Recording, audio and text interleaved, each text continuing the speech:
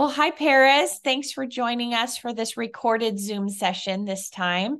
Um, because of your feedback from the August trainings, you had mentioned that you want to work with behavior strategies.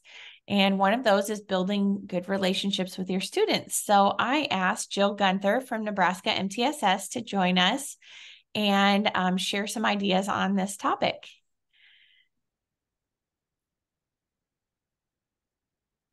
All So, right. yeah, thanks, Jill, for joining us. These are our emails, and just feel free always to reach out. We're here for you. This is our job to support you. So please let us know after this, if you have questions or if you need support on any topic.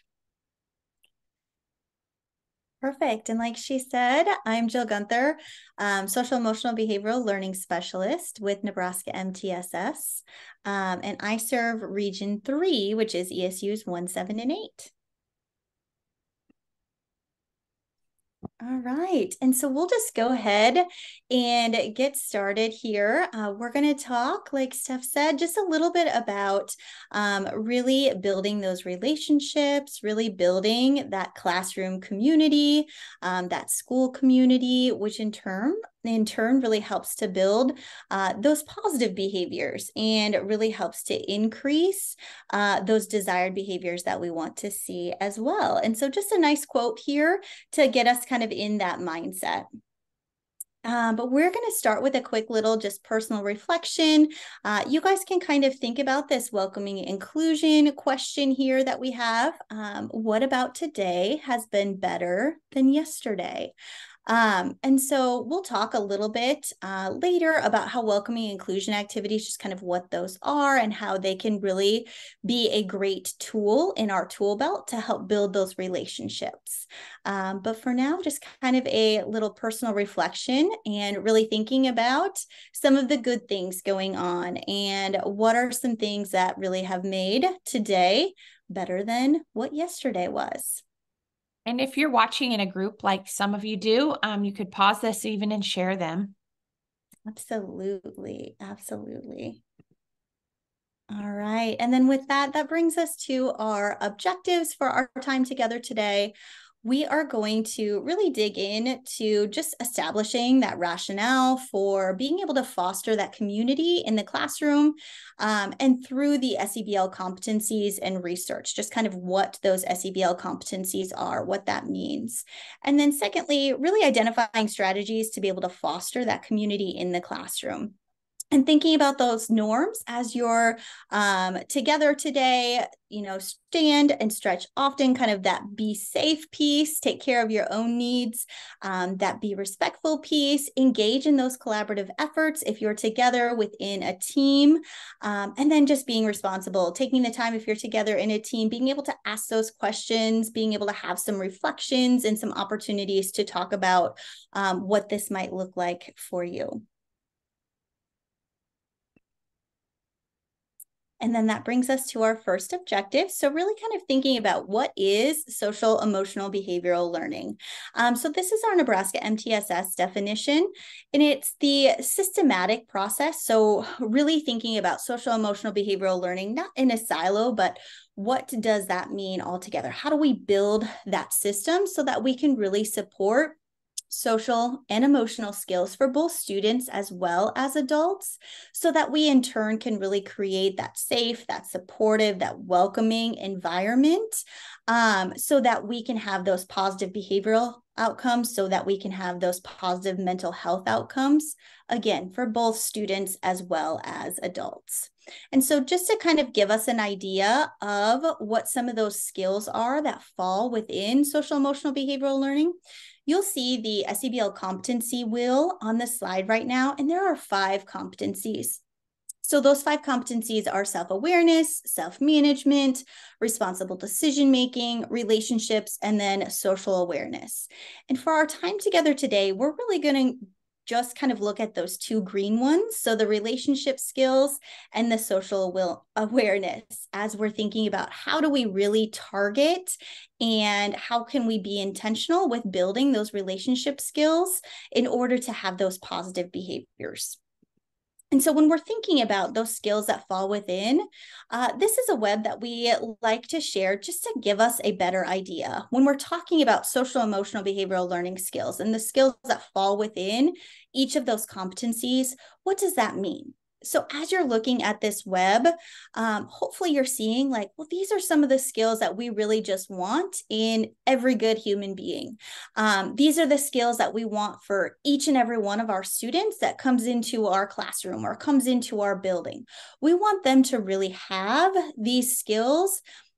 So when they move on to whatever that means post-secondary, that they really are able to utilize these skills. And so as we're looking at like self-awareness, that's really going to be thinking about like, what are some of the strengths that we have? What are some of the limitations and how we can maybe build upon those? How are we aware of our own emotions, thoughts, behaviors? The self-management piece, really thinking about that self-awareness, but then how are we coping with that? How are we really able to manage those emotions, thoughts, and behaviors? How am I setting goals? The responsible decision-making piece, so really thinking about evaluating consequences, kind of working through that problem-solving process. And then those relationship skills. So things like communication, teamwork, being a good friend, that all falls within those relationships. And then the social awareness piece. So that is thinking about empathy and perspective taking, all falls within social awareness as well. So hopefully this web just kind of gives you a better idea of what we're meaning when we're thinking about some of those skills that fall within each of those competencies. This next piece kind of does that same thing, but this is just a nice one that I really like to share because it actually comes from lots of different surveys that were done of employers in what skills they're looking for in their employees. And so I think this just helps give us a better understanding of like, why are social emotional behavioral learning skills important? Like, why are we talking about them? Why are we targeting them? Why is it important for students to really have that awareness of these skills and for us to really be practicing and modeling these pieces? And so this is just a nice layout of that. And again, specifically today, really looking at those relationship skills and those social awareness skills. So those ones that you see there in green. So thinking about respecting individual differences, thinking about effective communication skills, thinking about those conflict resolution skills, they all fall within there. And when we're thinking about those social emotional behavioral learning competencies, again, like we mentioned, we're talking about these because they are just such a key component in really helping students have those positive behaviors. So really targeting those positive behaviors because we know those skills that fall within those competencies really help support if you have those school-wide expectations. So things like be safe, be respectful, be responsible, and have that definition of those social emotional behavioral learning competencies really help support those skills. They really help support that positive mental health. And then they really help support that career readiness. So just like when you saw those skills that fell within each of the competencies, when we're thinking about the skills that employers are looking for, those social emotional behavioral learning competencies really help support those as well. So all just kind of driving home, like, why is this important? And then especially when we're thinking about social emotional behavioral learning skills and students with those strong skills, they are more likely to just be better self-advocates. They are more likely to be just more resilient, be more caring, concerned community members. And then on the flip side, they're less likely to display that emotional distress. They're less likely to have those conduct problems or receive public assistance. So this is just kind of a nice, just little overview when we're thinking about those strong social emotional behavioral learning skills as well. Here we see just some research just kind of around mental health in Nebraska and really thinking about it from both the adult side as well as the student side. So on the one side, we're really thinking about some surveys that were completed a few years ago. But again, we're seeing our educators, all the way from our administrators to our teachers, to our specialists, to our paras, and everything in between, really just thinking about just greater stress that we're experiencing, more shortages, especially in substitutes and support staff, increased mental health concerns. And then for our student population, 1 in 4 youth are in need of those mental health services. But when we look down, we see only about 40% of those youth are actually getting those services, getting that treatment that they're in need of. And so again, just really drives home for both students as well as staff the importance of really targeting and supporting social emotional behavioral learning for students as well as staff, so that we can have that awareness, and so that we as the adults can really practice those skills for ourselves, so that we in turn can be able to really model those things for our students as well. We've also seen in recent years, the ESU has started a licensed mental health practitioner program. And so those LMHPs are out in schools. And now we have 10 now that work for the ESU. So we're happy to start to see some more supports go into schools, but I'm sure we still have some kids that have those needs that aren't being met. So hopefully we can, schools are increasing time with their LMHPs. And I think it's something we've seen the need for years and just haven't had the access to that. Yes, yes. This is a nice quote that really just outlines the importance of those relationships. And so your success as an educator is more dependent on those positive, those caring, those trustworthy relationships than on any skill, idea, tip, or tool. And I really just like this quote. I think it's a nice reminder for us, and really thinking about like, how can we build those relationships with our students, with our staff, within our building. And so just kind of a nice little quote to get us going as we move into really talking about those relationship skills. And so you saw the web. This is just kind of an expanded version, but really just kind of honing in on those relationship skills. And so some of those pieces that really fall within that we're thinking about, like, how can we target, how can we really talk about some of these skills that fall within relationship skills? So that teamwork, that conflict resolution, that being a good friend, and that communication. And then what does building those relationship skills, like, what does that look like? What does that sound like within the classroom setting? So just to kind of get us thinking about that, wanted to give you just like a little example here. So when it's maybe a basketball unit, maybe it's within a PE class, what can really talking about building those relationship skills and kind of really being intentional look like, sound like within that setting? And so maybe it's we're learning basketball, it's in a basketball unit, and we're talking about how we all have different abilities. Some of us have really strong basketball skills, some of us maybe not so much. Maybe this is our first interaction with learning basketball or playing basketball, but talking about how we can be encouraging to everyone, how we can cheer each other on as we're trying these skills. That's all part of that relationship skills and how we're really working to target those. On the flip side there, maybe it's during like a science lab, and we're working in some lab groups, and we all have those designated, just assigned roles, responsibilities, and it's talking about this really gives us the chance to be able to communicate, to be able to collaborate together. Who is going to do this step? What is this going to look like? Who is going to fill out the paper? That's all part of really building those relationship skills as well.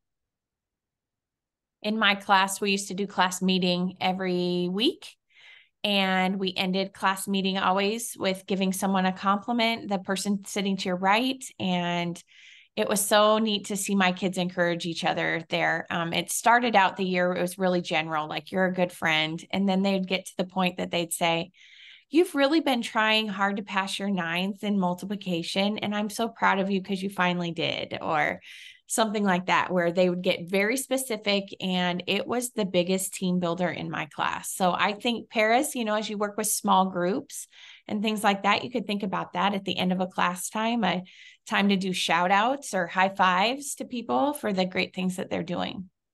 I love that. What a great example. And I also love that you said, like, it kind of started off rather generic, but then as they just got more comfortable with it, then it's just like building and just becomes more natural. And then you see that generalization, like not only in your classroom, but now they're doing it in the hall, or now they're doing it in the cafeteria, or whatever it might be. And it really just created a family kind of feel to our class because we cared about each other. So it was nice. I love that. And not only the person like getting the compliment or getting the shout out, like it makes them feel good, but the person giving it too, like so many benefits. Yes. The next one here, so this social awareness web. So again, it's that expanded web that you saw initially, but really kind of just showing what skills fall within that social awareness. Like, what does that mean when we're talking about social awareness? And social awareness is a big piece of relationship skills as well. So if you think back to those 5 competencies that we went through, I know it's not necessarily what they say, but I do feel like every one of those competencies is really just built on the premise of those relationship skills. We can't practice or know or understand self-awareness or self-management without having those relationship skills and have that understanding. And so I really do feel like all of those skills that are within really, really build off of relationship skills specifically. But social awareness, especially. So even with that example of just the kind of having that perspective, but how that makes that other students feel that are giving the compliments as well as the student getting the compliment. So much of that just gratitude piece and the benefits of that as well. But that's really part of that social awareness. So not only like the empathy and the perspective taking and the gratitude piece, but all of those pieces also help to build those relationships. So having that awareness of those around us and how what I say or what I do, what kind of impact that might have on those around me. So as we're thinking about that, they do really kind of work alongside one another, the relationship skills and the social awareness as well. And so again, I think that that's like a modeling piece too. Like sometimes kids don't have this in their life. They don't have people modeling empathy and awareness of culture and some of those things. And so I think just our role as educators is just to model that. And then kids are drawn to that kind of positivity and caring nature and things like they need that. If they didn't hear a positive thing this morning as they didn't feel good and they went to school or something, they need that empathy from you, and they're going to be drawn to you and drawn to a good relationship with you because you cared about them. Absolutely. Yes. And then that kind of brings us to kind of thinking about like, what can that look like? What can that sound like in the classroom setting as well? And so when we're thinking about that social awareness, I mean, it could be during a social studies lesson where we're talking about just kind of different perspectives, different cultures, different values, different beliefs, and how everybody has different beliefs, how we all have different values, but really kind of talking about how that makes the world go round, right? Talking about how that can also have an impact on the interactions that we have together as well. That's all part of that social awareness. It could be discussing steps for solving a story problem as well, and just kind of seeing those different perspectives. Like, this is how one student solved it. This is maybe how another student solved it, or something that we're reading, how we might interpret it one way and another student may interpret it a little bit differently.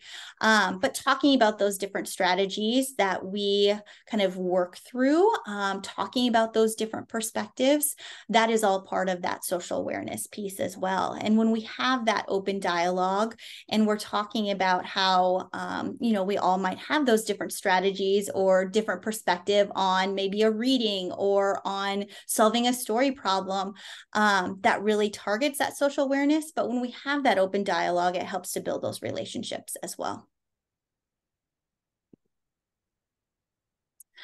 So with that kind of brings us to the second piece that we're talking about today is, what are some of those strategies to just kind of help build and foster that community within the classroom so we can see those positive behaviors and we can build those positive relationships. And so this just is a nice reminder that when we have those strong relationships for all of our students and with our staff, we're really building that foundation for that student engagement. We are really helping to provide that sense of belonging, and we're creating that safe and supportive learning environment. We're helping to really increase those desired behaviors and then decrease those undesired behaviors by building those strong relationships. So a couple ways that we just wanted to share, and hopefully some things that, like I said earlier, that some tools that you can add to your tool belt. So positive greetings at the door is the first one. And this can be positive greetings at the classroom door. This can be just positive greetings throughout the school day, right? So it could be as students are entering or even exiting the cafeteria, or going out for recess, or in transition from one class period to the next at the middle school or secondary level. And so when we're thinking about those positive greetings, it can be just a variety of different places, but really thinking about how we can make it specific. So doing that greeting by using the student's name, having that short, that positive interaction, and then directing them to whatever the next activity is. Or if it's at the classroom door at the beginning of the day, directing them to whatever it is that they're going to be working on as they go and they find their seat. And so when we think about those positive greetings at the door, there is so much research behind this strategy for just working to increase academic engagement. So research actually tells us that when we are incorporating those positive greetings at the door, it helps to increase just academic engagement by over 20 percentage points. And then it also helps to decrease that disruptive behavior by 9 percentage points. And then just overall, when we're thinking about this as a whole school day, that potentially adds an additional hour of engagement over a 5-hour instructional day. So just huge benefits for this kind of just small interaction with students. And when we think about, especially for our students that are going from class to class, like especially at the secondary level, if all of our staff members are really incorporating these positive greetings at the door, think of how many interactions, how many positive interactions students are having each and every day with the educators within the building. And so just kind of a nice little reminder that something really so small, the huge impact that it really can have. That was, I think, one of my favorite routines in my classroom. And we did hugs, high fives, or handshakes. But do you think about that kid right now, absenteeism is such an issue in schools. And if you've had a kid that's been gone and you can say to them, I'm so glad you're back. We missed you yesterday. Rather than, where were you yesterday? Why didn't you get your homework done? Things like that. Just that positive little message and just letting them know that they were missed is so important, I think. Absolutely. And can just have such a change for not only your day, but also the students' day, right? And really all of the other students as well, because they see those interactions too, and it helps with the modeling. We had one day with one of my classes, we forgot to do our hugs, high fives, and handshakes at the beginning of the day. And we just got off on the wrong foot. We were just kind of owly. And I said, okay, everybody, we're going to leave the classroom and we're starting over. So they lined up and we started over with our hugs, high fives, and handshakes. And so it was a better day after that. I love it. Restart. Sometimes you need it. Yes, absolutely. The next piece, kind of again going along with those positive greetings at the door, but student check-ins. So thinking about different times, different ways that we might incorporate some student check-ins. And so this could even be used as part of those positive greetings at the door. I do have a couple of resources just linked in the slides here. So like some morning messages or sample prompting circle questions to just kind of get us thinking about some different questions maybe to ask, or some different ways to kind of target those interactions, but really thinking about like, how could I use some student check-ins to really help to build those relationship skills with students? How can we build that positive environment? And these are just some like times to think about, like, when could I incorporate those as well? And so maybe for our like elementary classrooms, maybe it's during like, if we start with a morning meeting or like a circle time. For our middle school, secondary classrooms, maybe it's during like if there's a bell work or a prompt as we're going in, thinking about like how we might utilize some of that time to provide those student check-ins to really in turn help to build those relationships. And so even this one, so this little smiley face one that you see here, just doing a check-in, even with like academic work. So it could be an emotional check-in. It could be something about their night last night or an activity that they were just involved in. It could be an academic check-in, like, hey, how are you feeling with this assignment? Or how are you feeling with what we just discussed in class? And, just getting that information, that feedback from them. And then what are we then in turn kind of providing to help support that as well? So that's just kind of a fun little one. Like, I can do this, I'm getting there, I need help, and can really kind of help build that self-awareness skill for the student as well. But then giving us that information too, and just kind of help with next steps there. Mm-hmm. And Paris, sometimes you work with somebody one-on-one, a kid one-on-one. And so you might want to do that little check-in as you're getting to them for the day, or maybe you work with them just for math class. So you want to check in with them just as you're coming to them, maybe in the afternoon or something.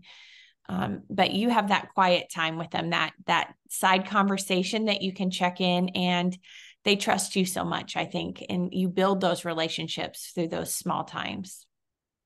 Absolutely. So again, just like a few ways to do that as well. So Steph talked about like maybe just like an emotional check-in. Maybe it's in passing, maybe it's at the start of the class, maybe it's during a break time in the class, whatever that might be. Just kind of a few other tools to be able to do this. So these next two slides are more of some like emotional check-ins, like just to see like, how are we feeling? How are we doing? But it could also be about the content too, like whatever happened in class, whatever was discussed, whatever the lesson is, like how are we feeling about that? And so these are a couple just feelings wheel check-ins that could be utilized. The emotion sensation wheel, I really like this one. I don't feel like it's as widely used, but sometimes students or adults we're able to maybe describe like what's going on in our body or kind of how our body is feeling, but maybe not able to exactly pinpoint like what that feeling might be. And so this is just kind of a different way to do that. So I really do like this one as well. These other two, so thinking about like a 5-point scale, it could even be like a fist to 5, doing a check-in that way, or this mood meter of how are you feeling, from just increased energy, and then the pleasantness as well is just kind of how that one is set up in the different quadrants. And so just some great tools to kind of be able to utilize that student check-in strategy. That brings us to inclusive practices. And so if you think back to the welcoming inclusion activity, that's just kind of the first one that you see there. So there are 3 inclusive practices. Welcoming inclusion, so kind of like how we start. The engaging practices, so it's kind of like the middle, and then the optimistic closure, so the end. And so these 3 inclusive practices are a great way to just really help to build those relationships. Again, helps to increase those positive or those desired behaviors, helps to decrease those undesired behaviors. And so we wanted to give just a few examples of each of these inclusive practices. So this first one, these welcoming activities, there's actually like a few slide decks linked in here as well, but a great resource to just kind of pull from as we're thinking about like, what are some different things that I might be able to incorporate in my time with a student or with a small group of students to be able to work to really build those relationships. And this is a great way. So on these slide decks that are linked in here, there's usually 6 just kind of pieces or 6 questions in each of the slides.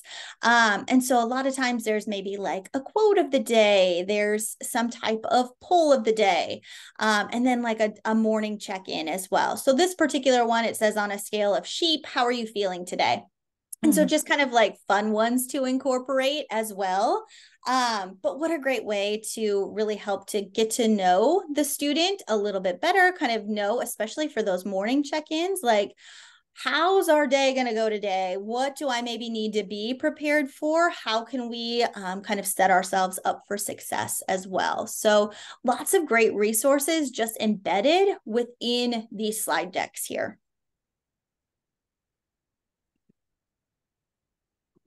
And it always wants to play the video for me too. The second piece, so engaging practices here, is kind of like that second one. So what are we doing kind of in the middle as part of those engaging practices to work to increase and build relationships? And so a 60-second relate break is a great example of an engaging practice. So it might just be like quick little break. So it's a 1-minute break where we're providing some type of question, not necessarily related to the content. And so for this particular example, it's for like a larger group where we're having the students answer the question, but like getting up and moving and going and answering or sharing their answer to the question with somebody else within the classroom. And so different ways that we might incorporate this just might be like, if we're working one-on-one with a student, maybe it's just we're posing that question, but we're getting up, taking a quick movement break, and then sharing with each other the answer to that posed question. And so can certainly be utilized with just one-on-one, with a small group, or with a large group. But some different resources to be able to utilize those engaging practices as well. So lots of get to know you questions in that first link there. Some would you rather questions are great ones to utilize for that engaging 60-second relate break. A question wheel, a student this or that, and then 4 corners as well. And so just some resources there as we're thinking about like, what could I use to be able to utilize that particular strategy. And then the third inclusive practice is optimistic closure. So that's just kind of the ending. And again, lots of different things that we could use as part of like an optimistic closure or like an ending time with students. It could be like a quick little, hey, tell me one word about how you felt about the lesson today, or tell me one word how you might describe your day so far. It could be even this example here is like utilizing a deck of playing cards and choosing one card and then answering the question that goes along with that particular suit. So maybe if we are drawing the heart, our question is something from the heart. So how did you feel? What did it mean to you? So thinking about maybe it was just a book that was read. Maybe it was a completion of some story problems, things like that. So what exactly, like, how are you feeling about that lesson? Do you have questions? What are some maybe new ideas, new thoughts, a new point of view if we're drawing the club there? And so questions could be changed up. We could use lots of different questions, but just a great way to just kind of have like, hey, I could utilize a deck of cards to be able to kind of incorporate or target building relationships just kind of like at a closing as well. I love that idea, even for teachers that come to the ESU. Yes, it's a good one. And an easy one to just have like a quick deck of cards or even just a few to be able to kind of pull from there. This is a nice little visual here too. So just provides 10 ways to build relationships. And so I really like this top 10 that they have here. So really thinking about talking to them about non-school related subjects. So taking an interest in what their interests are. Whether that be sports, just extracurriculars, just kind of like things that they like to do. Maybe it's hobbies or collections or whatever that might be. But talking to them about non-school related things can really help to boost those relationships. Letting them teach you about their interests. That was one that I used all the time. Like I worked in the high school setting and I learned so much about gaming that I never knew before. remembering things about their lives. So even for us, like just making little notes of things to like check back in, something that they share, or maybe it's an upcoming trip that they have. Or they're getting to visit a family member, just kind of making a little side note for ourselves so that we can check back in on that. Just a huge relationship builder there too. Sharing about your own life, engaging in activities with them, telling hilarious or even embarrassing stories can be a good one. Sharing inspirational stories from your life, just doing crazy things. I like that one. Like that can mean a variety of things, right? Using their interests in your lessons or in your activities that you're doing, and then apologizing when you mess up, I think is a huge one too. Just kind of having that or showing that vulnerability as well, because it's just a great modeling tool for those students as well. So letting them know like, hey, yeah, I messed up. You're right. Can be just a great relationship builder too. So I really like that just kind of layout of those top 10. Let's see, the emotional piggy bank. So this is another great resource. And for all ages. I know it's specific to just kind of our younger, like lower elementary and even early childhood, but these are things that can be used for all grade levels, just really helping to build those relationships. So the first two links really just kind of talk about the emotional piggy bank. So how it's important to really think about how we can make more deposits in our interactions with students than we are withdrawals. And so what that can kind of look like. And just kind of keeping track, but also the hot buttons is a great one too. So being able to, for ourselves, as well as the students that we're working with, being able to kind of identify those hot buttons or those triggers, like what is it that can kind of make me feel frustrated? What is it? What are some of those pinpoint things? And being able to really talk about like, this is what I've identified, and these are some strategies that I can utilize when those things happen. Again, a great just relationship building tool.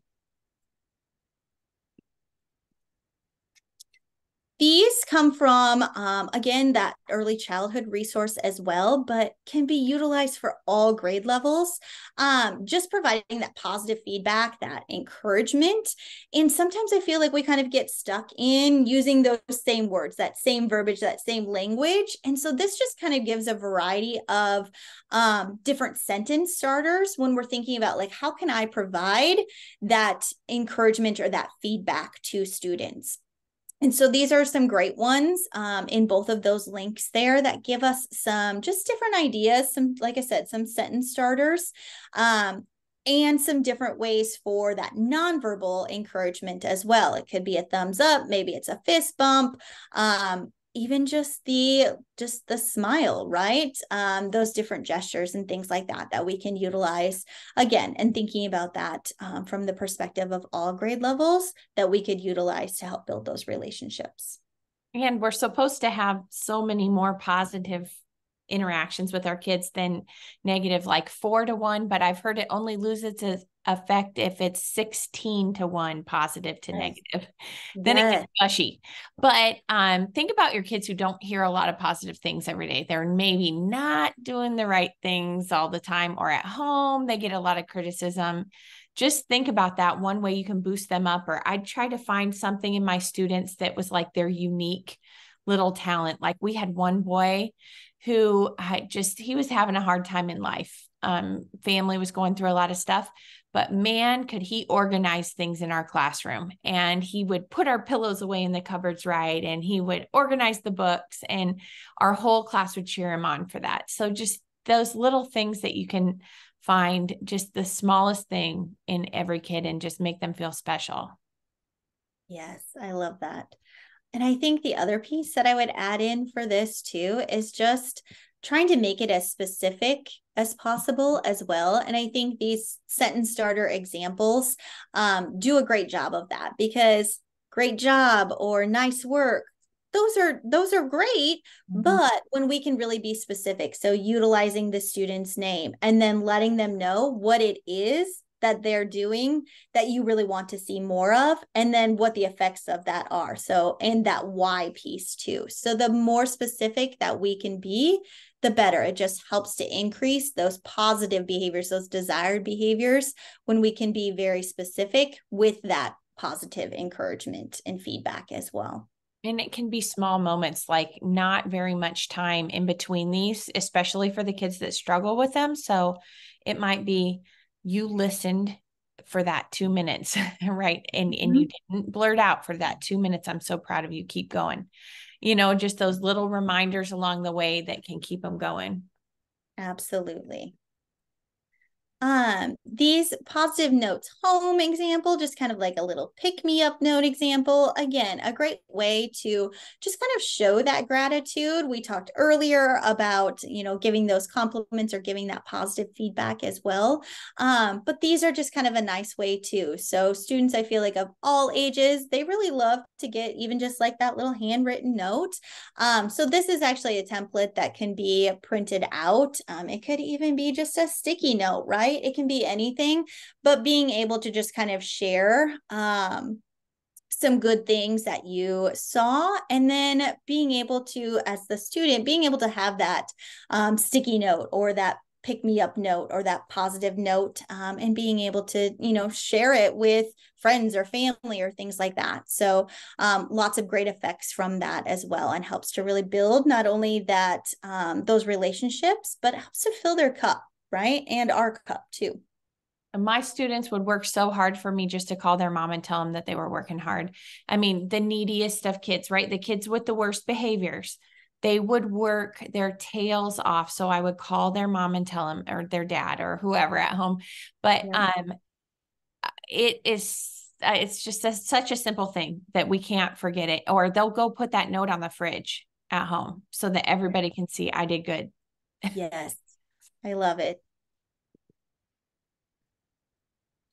This is a calendar. So the next couple slides, this first one is a relationship wellness calendar. And the one on the next slide actually comes from Random Acts of Kindness. But what a great way to kind of make it just like a little challenge to help build those relationships and kind of help build getting to know each other. So this particular one isn't like month specific, but you could take pieces of it, kind of build your own if you would want to. You could do it just like on a weekly basis. Lots of different ways it could be utilized, but this particular one, so we have a few different, and then I clicked on it too. Sorry, go back to the screen sharing. And so this particular one has different pieces on there, like maybe it's volunteering in the community. Maybe it's writing 3 things that you love about yourself. Maybe it's writing someone a note of gratitude. So all of those pieces, when we're thinking about that web of relationship skills and that web of social awareness, that are really working to target those things as well. The next one is, it comes from Random Acts of Kindness, but another great way to really kind of incorporate, maybe even doing a challenge with students in a small group, in a large group, maybe even just with one student, but to see how many you can accomplish throughout the month. And then this kindness bingo actually comes from that same resource, the Random Acts of Kindness. So just kind of a fun one too, that really targets the skills of gratitude, especially, but helping to ultimately build those relationships. I should have said a couple links at the bottom of that slide as well. So they are some gratitude journal prompts. So research tells us that when we are really working on those skills of gratitude, when we're showing gratitude to others, there are so many health benefits for ourselves. It helps to, just increase our ability to sleep, our overall wellness, things like that. But there are a few of those gratitude journal prompts. So if we're thinking back to those like student check-ins or like welcoming inclusion activities, those journal prompts could be utilized for that as well. Doesn't necessarily have to be like writing it out, but maybe just sharing your response or your answer to that particular journal prompt. So a couple good resources that I forgot to mention on that last slide. Opportunities to provide student choice. So when we're thinking about really engaging in student voice and choice, that is also a great relationship building strategy. When we're really incorporating student voice and choice, it also helps to decrease those undesired behaviors as well. And so when we're thinking about like, what are some ways to incorporate student choice within group activities, whether it be small or large, within the classroom setting? This is just kind of a nice little table here that gets us thinking about like what that might look like. So it perhaps could be within activities.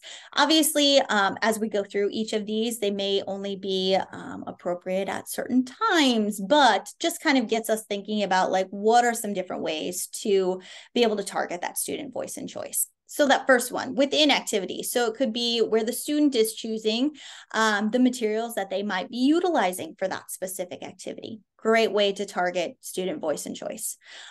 Maybe it's between activities where there is a couple different activities provided and the student gets to choose which one they would like to complete or the way that they would like to complete that activity.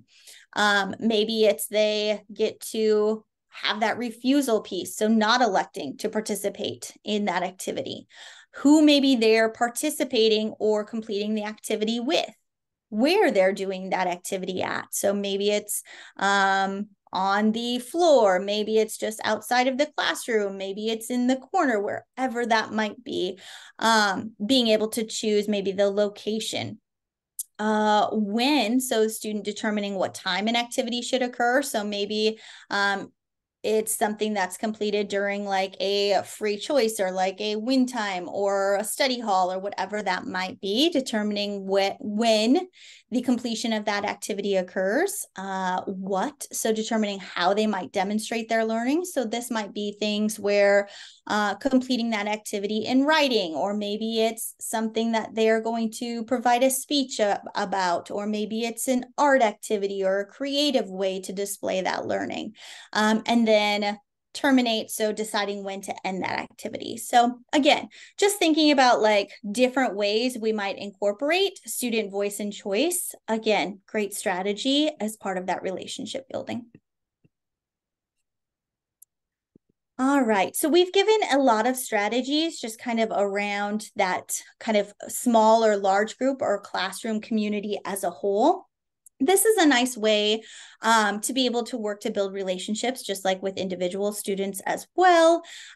So we talked a little bit about like writing notes down of things that students might share. This is just kind of a nice way to kind of outline that. So maybe we have a post-it note for each of the students or the small groups that we're working with, and being able to just kind of outline some of those things that we share. But the nice thing about this, the way that it's explained, is it really gives us some information about what students maybe do we need to get to know a little bit more about. What maybe are some other questions that we might be able to ask of the students to be able to learn more, to really work to build those relationships. And so this is just kind of a nice one to get us thinking about different ways that we might be able to do that.